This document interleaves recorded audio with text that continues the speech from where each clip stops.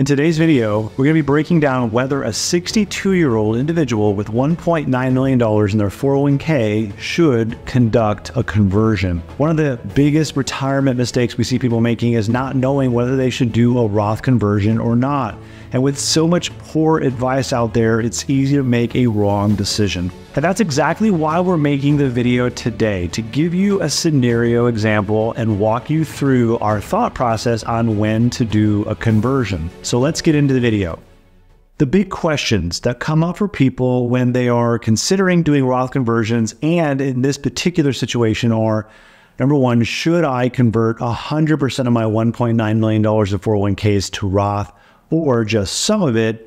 Two, should I convert it all at once or do it over time? Or number three, should I just avoid Roth conversions completely? And I'm going to answer those three questions by looking at a case study. But before I do that, there's a disqualifying question that you should ask yourself, and that is, am I married? Because if you're not married, then the value of Roth conversions drops unless you really care about leaving legacy to somebody important, or you really hate dealing with paying taxes and you just want to get it over with. You see, Roth conversions take a long time to break even, and people often see the benefit when they transitioned away from being a married filing jointly status to a single tax filer status. Of course, the single filing status hits those higher tax levels in our progressive tax system earlier than when you're married, and it's amplifying the benefits of Roth conversions for people who enjoy the married filing jointly status, but someday they're going to be a single tax filer. So the example that we're about to look at will apply to a single person or a married couple, and it really benefits that single person as long as their goal is to increase their legacy that they're going to leave to some person in the future. So let's take a look at Greg and Norma. Okay, here we have Greg, 62, and Norma, 57. Greg is set to retire right away at age 62, and Norma works part-time, and she wants to do that until she's also 62. Their house is paid off, and there isn't any loan, and their accounts are shown here. The breakdown is $450,000 in a joint taxable account. Greg's 401k totals $1.6 million, and Norma's is $300,000. So take a look at what they'll be spending in retirement. So there we have Norma's part-time work income, and they won't yet claim Social Security for a few years, so the portfolio withdrawals will be quite large compared to what they'll be after they receive their Social Security benefits. And you can see where the portfolio withdrawals drop quite a bit once the Social Security income is coming in. And up top here, we can see that she stops working here, and this is when required minimum distributions for him and for her start. And also we've earmarked some money to cover any custodial care needs that Medicare will not cover, because remember, Medicare does not cover custodial care needs. So whenever you're asking a question like this, you need to have all your financial components written down, because the decisions that you make in one area are going to impact other areas. And in this case, it's important to note that Greg and Norma are going to be in a lower income for a bit, and that's because her part-time work is a small amount, plus they're going to wait to claim their Social Security benefits.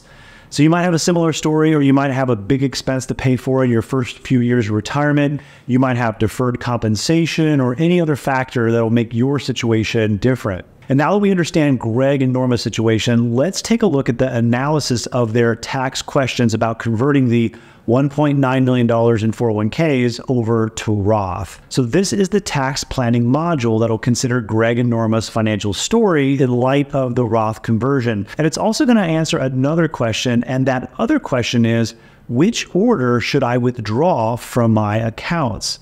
And this is where we're going to see the benefits of having a sequence of withdrawal plan. Here we see all the different possible orders of withdrawal in addition to the Roth conversion question. We're asking, what if we were to do it one way versus another? Pro rata withdrawal means that we're distributing funds equally from each account rather than doing it like this second choice here, which says taxable, tax deferred, and tax free. The next couple are different sequences, and if we look further down, we see Roth conversions to fill different tax brackets.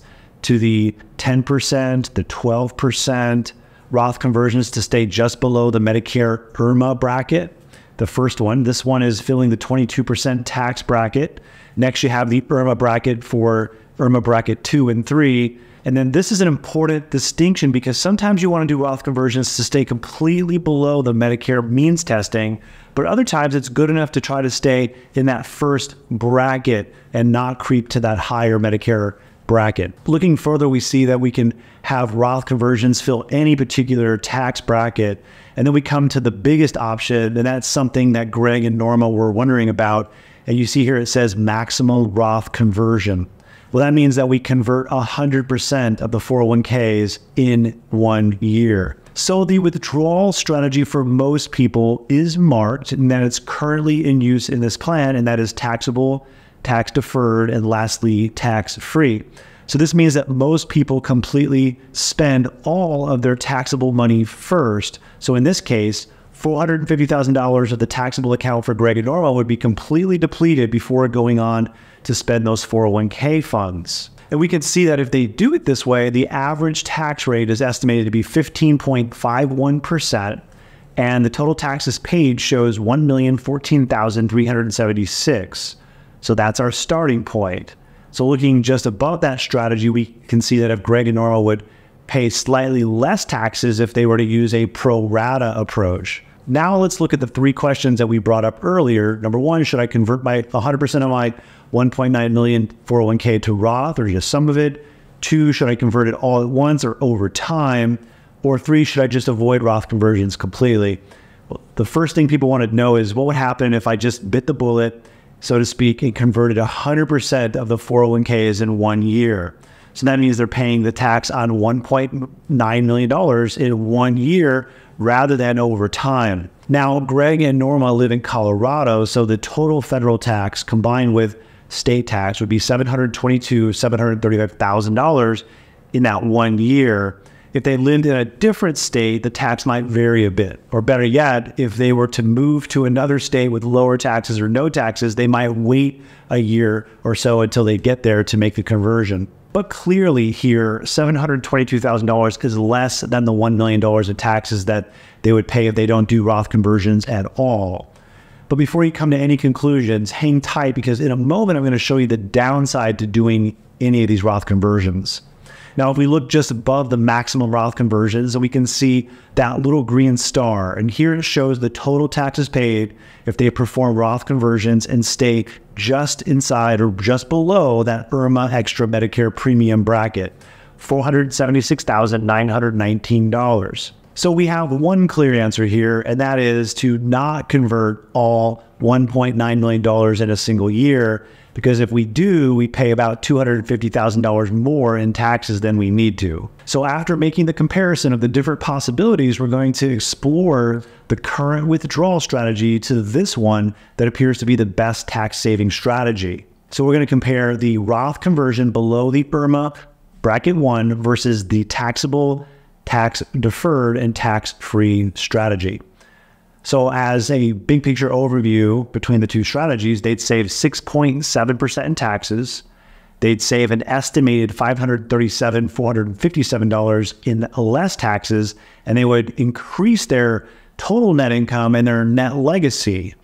But you'd be surprised to learn that many people still choose not to do Roth conversions, and I'm going to show you what leads them to make that choice. Looking at the total taxes paid, we see that the blue here is performing the Roth conversions and paying those taxes for fewer years, but paying them more aggressively than the yellow, which is to not do Roth conversions, but rather pay lower taxes earlier and much larger taxes later. So Greg and Norma might want to look at this ledger and try to feel what it would be like to do that. You can see the more aggressive amounts early on in this ledger, beginning at $31,000 as compared to only a few $1,000s in taxes. It might be a little bit of a head fake when they look at the nominal tax rate that they would be in as well. The blue shows 25% for the first 12 years of their retirement compared to the yellow that slowly creeps up over time. And then now let's look at when they're going to break even on the amount of taxes paid in if they choose to do the Roth conversions. So if you follow the line, you'll see that they stop paying taxes in 2036, but their original plan pays in taxes much more slowly, then those two numbers don't equal the same amount until 2051. Greg would be 89 and Norma would be 84. So how will that affect the way they feel about doing Roth conversions at all? So with all this considered, I'll give you my thoughts on this, and I'm going to give you key questions that would help to clarify a decision for Greg and Norma. And they may know the answers to these questions right away, or they may want to sleep on some of these questions because up until this point, they really haven't had a full, clear picture about the impact and the pros and cons of Roth conversions for themselves.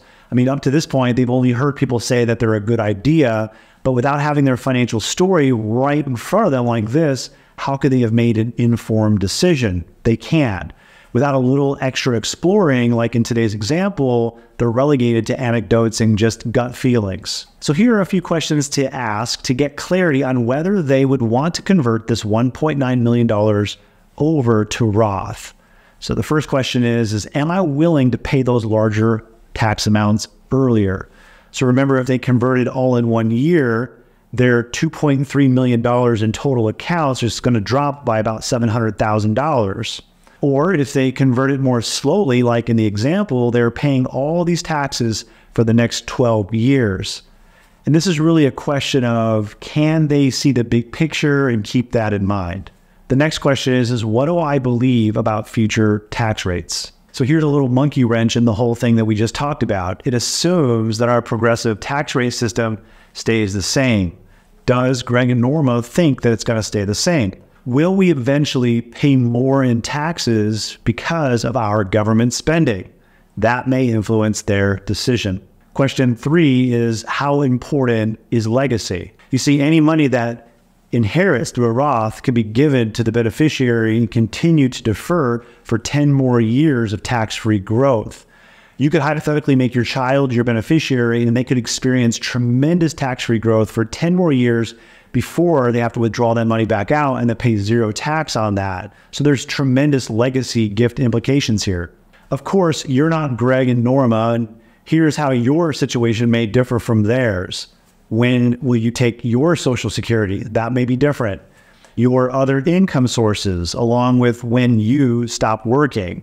And a big one is, how are your assets stored up? Are they all in 401ks? Do you have some Roth? How much of your money has not been taxed may create a different picture for you. I've seen situations where people have been well balanced between all their different account types, and Roth conversions really didn't appear to benefit them all that much. What people decide to do when it comes to these Roth conversions is largely based on how they feel about the questions that I just went over. Math isn't always the answer. It bothers a lot of people to pay taxes now, and that's balancing a line between the fear of future increased taxes versus the discomfort of paying them slowly, and that tends to influence people to one side or the other. And that's something only you can decide. No planner or advisor can decide that for you. All we can do as planners is to present your options plainly so you can see it better than you could otherwise. Now that you know our step-by-step process and how to decide whether or not you should do a conversion, you can be better prepared to make the decision. However, if you want more one-on-one help where we look at your exact situation, click the first link in the description. See you in the next video.